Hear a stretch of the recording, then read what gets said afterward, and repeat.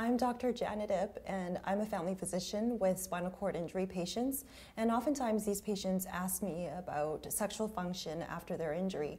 Can you tell me more about your sexual medicine clinic and what happens there?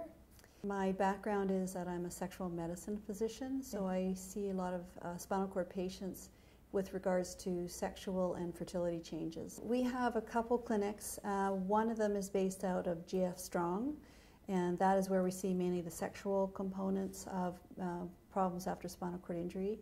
But we also have a Vancouver sperm retrieval clinic, which is specifically to help men with spinal cord injury become biological parents. One of the things that we try to help men, especially quads, with is to try to ejaculate safely. And by safely, I mean that they don't provoke episodes of, or they will provoke some autonomic dysreflexia, but not to the point where it's, damaging, that they'll get a severe headache or stroke or something like that. And there's a theory that possibly orgasm for some men with spinal cord injury has to do with a variation of autonomic dysreflexia.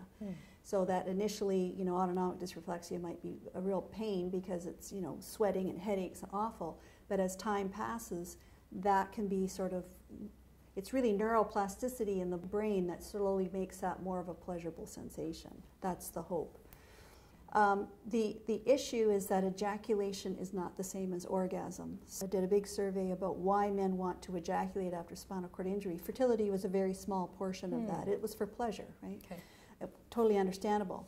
The men that come to our clinic, they get assessed for their level of injury and their completeness and their history of autonomic dysreflexia.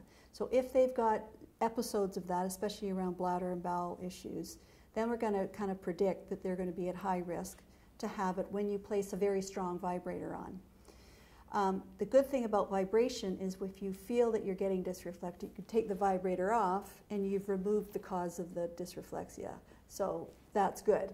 I mean, you have some control. When you've got a blocked catheter, and that's not fixed quickly and you go to emerge, it takes a long time, right? So there is some control to it. One of the things we do is we put you on a blood pressure cuff, we monitor everything. If it gets way too high, we'll stop. We can also try medication like to lower your blood pressure safely. What kind of medication would you be talking about?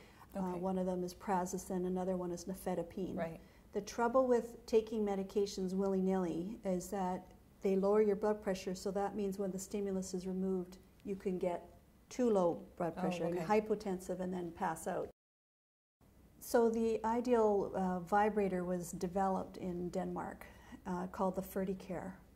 That doesn't mean that other vibrators don't work. So lots of men have gone out and got commercial vibrators from shops, either sex shops or better still the big heavy-duty massage things. And sometimes that works. Sometimes they crack it open and they manipulate it and hot wire it so it's really strong. In my experience, some of the guys are very keen to have this ejaculation. They'll try at home, they'll put on this massive vibrator, and then they basically blow their head off, and that's not a safe thing to do. So if you're a quad, especially a complete quad, it's much better to try to get some supervision around the vibrator, and you can come to a clinic and you can measure your blood pressure and just make sure that there's some monitoring so that it's safe for you to do it. Now, realistically, in the big world, I know that everybody can't come to a clinic. And I know that people are very keen and they want to try this, and they read about vibrators and they may go out and purchase the special one which costs $600 or $700 US to try. And, I can't stop that. I just want the message out that if you're a high lesion, and especially a complete lesion, to be extremely careful and come to a clinic if you can for those initial assessments. The other thing I've learned over the years is that initially when you first ejaculate, the chances of dysreflexia are very high, and as you proceed with more and more ejaculations, the symptoms of the dysreflexia seem to get better. So some men that were really having a hard time initially, 3 years later, they're ejaculating every couple weeks or something to try to have a baby, for example, and then their symptoms get much better. But when we put them on the blood pressure machine, their blood pressure is still very high. Now that said, I'm a sexual medicine physician. I'm very pro having a sexual life, and that's normal quality of life, so I don't want people being scared to never be sexual. It's just that after injury, you're learning your body, and you've got to sort of listen to the signs of it to make sure that you don't do anything silly, but to keep persisting about your sexuality, and hopefully, safely you'll be able to ejaculate.